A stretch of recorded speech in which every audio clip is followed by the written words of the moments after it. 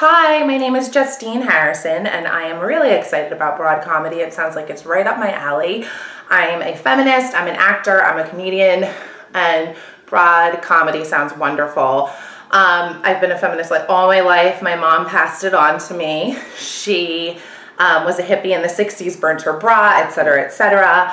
I went to the march on DC in '04 to march for women's rights and lives, pro-choice activism and reproductive rights, etc. Pro-choice issues and women's rights issues and reproductive rights has been a huge driving force for me throughout my entire adult life. And this election cycle is giving me agita. Like I can't even deal with just exactly how much agita that this election cycle is giving me. And I'm sure you can agree. You have to agree, right?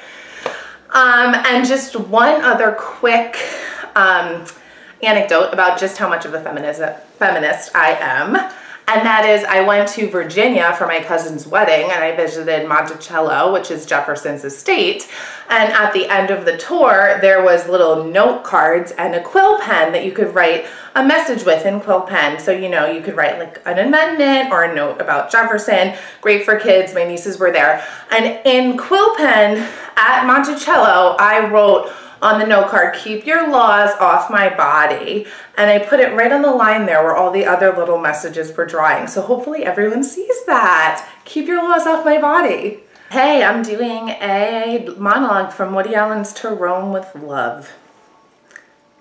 Guess what? I got a part! I got a part in a movie. It's high budget. It shoots in Los Angeles and in Tokyo. Like 1 month in Los Angeles and 4 months in Japan. I mean, assuming all goes well according to time and everything, but I have to leave tonight. And it has been like my dream in life to spend time in the Far East. This is so exciting. Oh my God, I can't wait to just get back to Los Angeles and see my acting coach. Max Trammell is directing.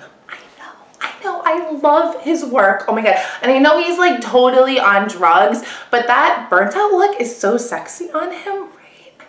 I mean, and to be honest, he's the only one I would trust to direct all the nude scenes I have.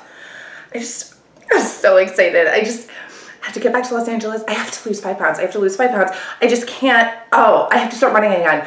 Oh, the writer saw me on that TV thing that I did and he flipped out over my quality. Oh my God, this part is such a good showcase for me. Oh my God, I just hope it's not like London where it's so hard to bring a pet. I'll be doing a song that Zooey Deschanel wrote for SNL.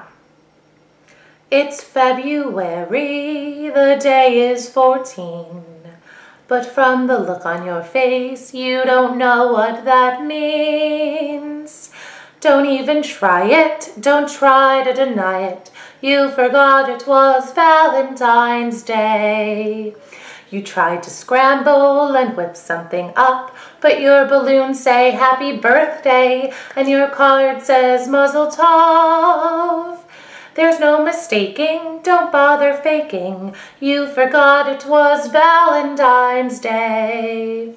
I did that for a cabaret in New York City.